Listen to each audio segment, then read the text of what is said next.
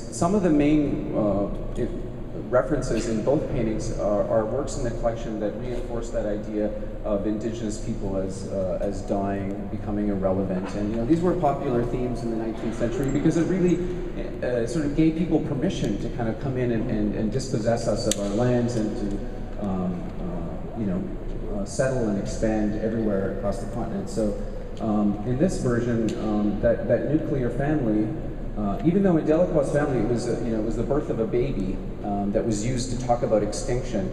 So I wanted to reverse that in both paintings and have this birth of new life really be about the celebration of life, to be about the celebration and the continuum of our cultures.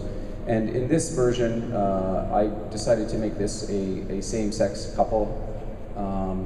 In the first version, it's male-female, but in this version, it's the same-sex couple. This is a mirroring that happens in the other painting. We have this doctor, African-American doctor, who's assisting a character, pulling him out of the ocean here. In the other side, it's referencing Pocahontas and John Smith. This is a grouping based on the French sort of neoclassical painting that's here at the Met, and the Massacre of the Innocents. And this was an important theme for me to explore because the Massacre of the Innocents, the destruction of children, for me resonated because so many Indigenous children were taken out of our communities and put into residential schools and boarding schools, both boarding schools on the United States side and in Canada, residential schools. And this was essentially a definition of genocide. It's defined as genocide by the United Nations, the forcible transfer of children from one cultural group to another. And my own grandmother was forced into a residential school, and the residential schools were so effective at disrupting culture because children were removed from their families and forbidden to speak our own Indigenous languages. And this has had an enduring effect through multiple generations of impact of residential schools. So here you see the mothers and the young children, the children having their hair cut very short, is what they did when they entered residential schools. And here we have this rosary, which appears in the other painting as well. So there's little echoes like that happen in both paintings. And one thing that kind of flips in both paintings is that here the Indigenous people are in this wooden boat. We actually bought a boat, a wooden boat. And in terms of process, I do pencil sketches, and then we work with models, and we do digital photographs. And so I managed to cram all of these people into this boat. But there's a reversal in the other painting, which you'll see on the other side.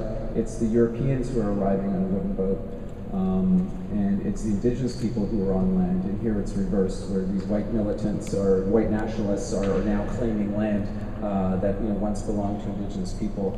I took inspiration from those heartbreaking photographs of migrating populations, set afloat on these little, often too small boats, hundreds of people crammed into these boats, going to somewhere better. When I came and did my research here, I really wanted to focus on well-known works. I mean, there's many incredible things here in the vaults, but I really wanted viewers to be able to connect with some of the greatest hits here. There's a reference here to Rubens' Venus and Adonis.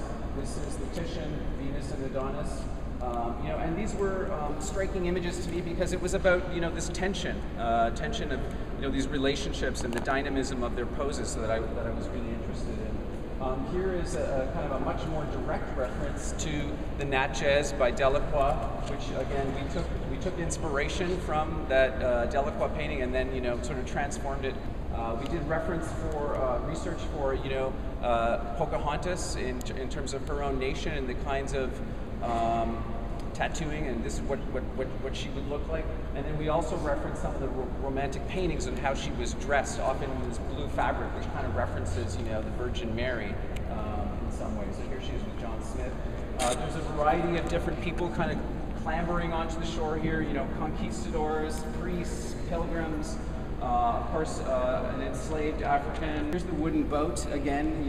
This upside down kind of shipwreck where people, these rat-infested boats. The rats climbing onto the shoreline here represent, the bringing of diseases which decimated indigenous populations. So, it's a complicated history. I didn't want to simplify it in any way. Obviously there was conflict when Europeans arrived here, but then there was also indigenous people. This is called welcoming the newcomers, because our values are encompassing and welcoming to newcomers. And so Miss Chief here is helping those coming ashore.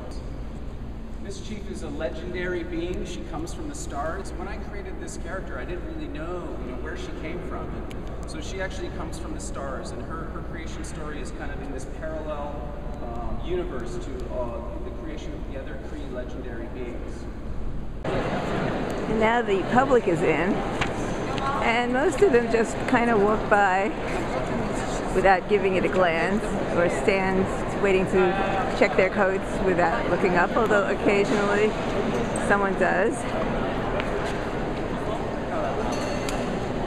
For the most part, this very vibrant, striking, and provocative painting is not attracting too much of an audience. Oh, there he's looking for a moment.